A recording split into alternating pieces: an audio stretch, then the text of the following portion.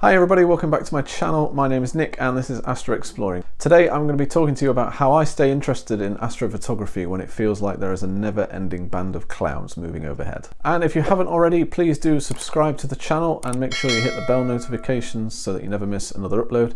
Also, if you like this video, please do give it a thumbs up.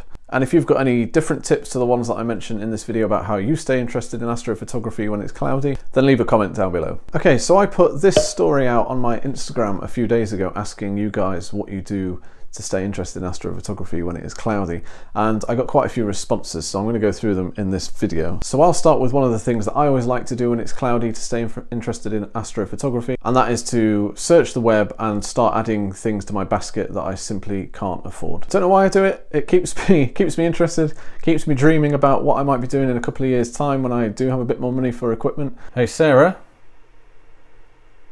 do we have £5 to spare?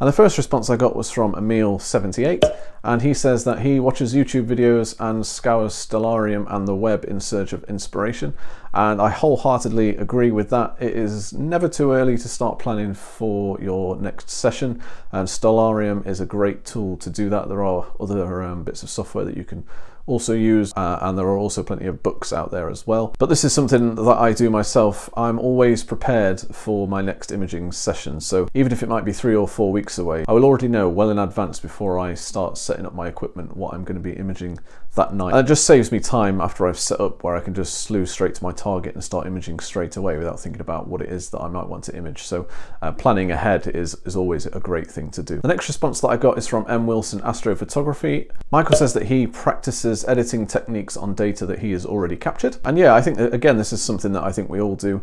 As we edit more photos and collect more data and get more used to using Photoshop or whatever your image processing software of choice is, I'm always continually striving to improve on my previous image. And I think that when I'm learning new techniques, I'll start to go back to my old images to see if I can make them look any better than they already did, and then I'll post some comparisons, and that's how you improve in the hobby, is just playing around with data that you've already captured. The next response that I got, and this is probably my absolute favourite of them all because it is so wonderfully simple that I hadn't even thought about it myself, and this one comes from Scott D Photos, and Scott says that he just likes to do another type of photography like macro, and I think that's absolutely brilliant. I think a lot of astrophotographers are generally keen photographers anyway. For me, astrophotography always comes first, so I think I'm guilty. If we've had a few clear nights in a row, I'll dedicate all of that time to astrophotography and completely forget any other type of photography. I can hear some panting at my door.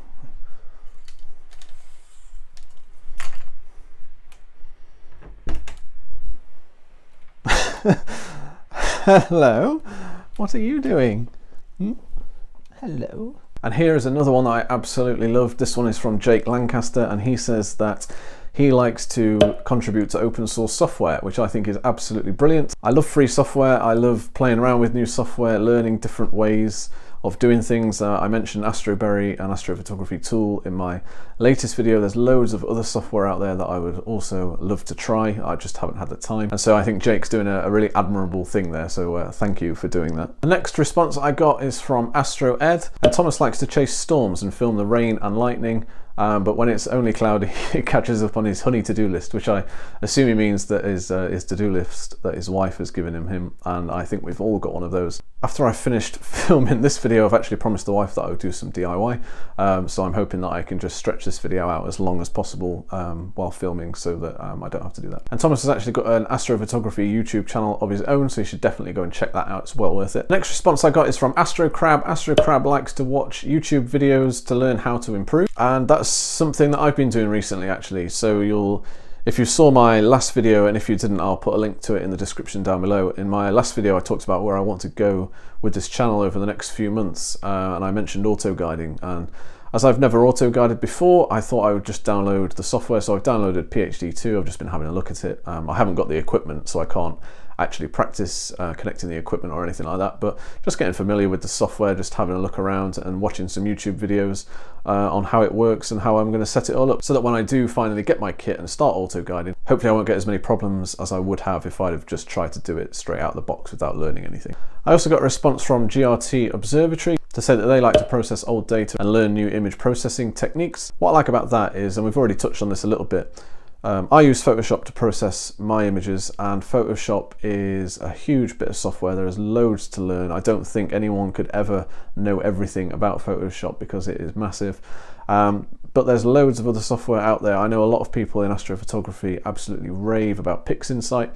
I've never used it. I've seen some videos about it, never used it. But it might be that when it's cloudy, might just try using some different image processing software and compare the two, see which is better, see what you prefer. But never stop learning, I think, is the key there. And if you're looking for more inspiration to keep interested in astrophotography while it's cloudy, go ahead and click into this video right here, which is the last imaging session that I did on my channel, and that was photographing the Leo triplet, which feels like an absolute lifetime ago now. And thank you so much for watching, and I'll see you next time.